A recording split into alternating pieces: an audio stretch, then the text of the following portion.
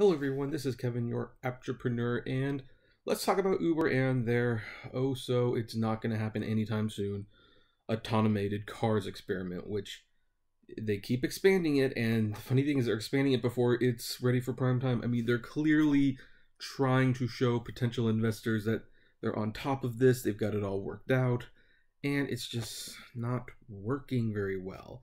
And the funny thing about today's story is that considering what they have self-imposed upon themselves for these cars, this should not have happened in the first place today. So what am I talking about? Well, not one, but two automated cars were caught running red lights in San Francisco, which is where my brother lives. Hello, Victor. I will be visiting you in February. Yeah. So two automated cars were caught running red lights. Here's another great thing.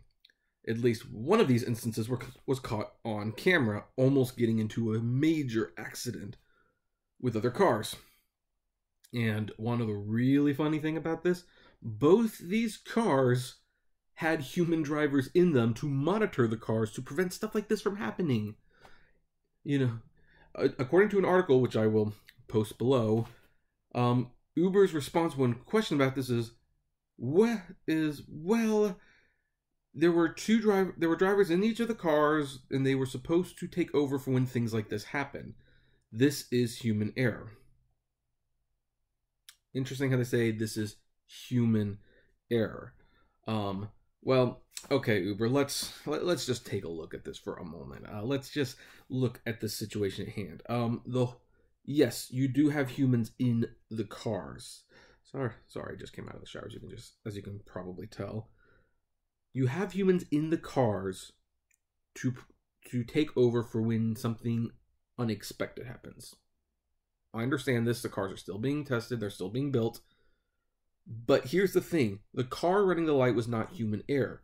Yes, they should have taken over the car when they ran the red light, but they didn't. And the car is, in theory, supposed to be safe enough and ready enough to not get into these accidents. This isn't a situation where the car was driving and someone suddenly cut it off and it didn't know what to do, which is still a danger, don't get me wrong. This is a situation where the car failed to follow basic traffic instructions. Stopping at a red light is a very, very, very basic rule of the road you need to follow. If the cars are not able to tell the difference between a green light and a red light, then I would say that their prospects of actually being feasible are not very good right now. Now, granted, again, people keep pointing out these cars will eventually get better. The technology will rapidly improve. Like a couple years ago, the idea of self-driving cars wasn't even on the radar. Now it's there. Well, actually, yeah, a couple years ago, self-driving cars were on the radar. Self-driving cars have been on the radar for a long time. They just didn't know how to do it. And now they've come together and they found a basic, very, very broken way to do it, but it kind of works. It kind of works assuming everyone else drives the way they're supposed to, and it works supposing it doesn't rain or snow or anything. And it works if the computer can actually tell the difference between a green light and a red light. But the funny thing is, like, in each of these cars, two people have to be in it to maintain it, which seems to be way more than what you need for just, like, say, me picking someone up and driving them around. They've got two people in these cars, and each of these cars, and two cars ran red lights on the same day. Now, I would argue that San Francisco, maybe that's not the best place to be testing these cars out. I know that busy cities like that are typically where a lot of people Uber around, but again, these machines are very new. The technology is new, and there are some crazy drivers in San Francisco, and the roads are a mess. And I hate driving in San Francisco. I really do. Victor, I really do not know how you can stand it. But I digress. I also live near Los Angeles and drive there once in a while, so maybe I shouldn't be talking. And So you know what? There's a lot that can go wrong in San Francisco was an automated vehicle. Maybe not a great place to test it. Maybe test it out in like West Virginia, where there's like virtually no cars. Trust me, I was just there. There's no one there.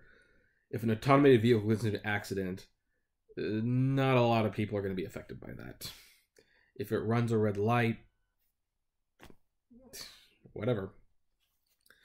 So, yeah, it's just. I do not believe in the future of automated vehicles. I mean, it's kind of. I mean, I subscribe to the belief that there's like the 5 miracles that need to happen for it to become a thing. One, everyone has to own one. 2, they have to be able to, you know, react to unpredictable situations. You know, 3, yeah, it's just there's too much obstacles. Maybe I'll do a separate rant on that some other day. But the thing is, this is not good news for Uber. I mean, Uber has right now, these automated cars have been making headlines for several reasons. You know, either the cars are speeding or they've been pulled over, and then who gets the ticket? They're running red lights. Some of them are even getting into accidents. And again, they're just being tested out. They're not all over the place yet. But I mean, as one person said, Uber's acting like the fact that they got the cars on the road is some sort of victory in and of itself, when you're paying for overpriced vehicles that need 2 people to manufacture them and to run them and it can't even do the thing that you're buying it for in the first place. These cars cannot drive themselves. Not really. I mean, this just proves it. I mean, Uber's shifting the blame to the people who are maintaining the vehicle. I mean, that's one way to shift the blame from the cars, but that doesn't change the fact that if the cars were really that safe and that workable, the humans wouldn't be needed in the first place. It's for the record, I'm not terrified of losing my job right now. I mean, even if Uber figured this thing out in 2 years, these cars are not going to replace the DoorDash or the Caviars or the Deliv jobs or anything like that. You know, it's just, they just won't. And, you know, once Uber actually finds out how much it costs to maintain these vehicles, they'll be gone pretty quickly. So, I mean, right now, they're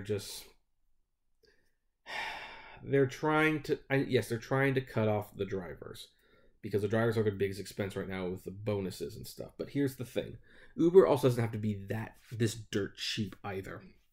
I mean, do you know how, I mean, retail, perfect example. Do they have to pay employees? Yes. But the cost of paying the employees gets passed to the consumer. It's like they're not going to dip into their own profit margin just to pay the employees. Same thing with Uber. Uber needs to fix this. I am so tired of that little hair staying in front of my face. They want these cars to get rid of the drivers, so they don't want to pay them. But the thing is, if they just charge a little bit more, they could pay us. They wouldn't have to be paying for us out of their own pocket. They wouldn't have to be doing these boost guarantees, which I've been taking advantage of, and they've been great, but I know they're not great for them. So, yeah, I guess we're getting a little off topic here, but bottom line, 2 cars, both self-driving, both having people in them to grab the wheel when something goes wrong. They both ran red lights, and at least one of them was caught on video. As the old joke goes, well, we're off to a good start now, aren't we? I wonder how many times I've actually done this video. If anyone's actually counting, let me know. But anyway, yeah, these are one of the reasons why I do not believe the automated vehicles are anywhere near completion. But that's just my opinion. What do you guys think? Do you agree? Do you disagree? I would like to know. Feel free to comment below, like, favorite, share, subscribe, and Merry Christmas, and as always, flame responsibly. Have a good one. And Okay, we've hit 10 minutes. We've hit YouTube's new algorithm thing. I can officially stop this now.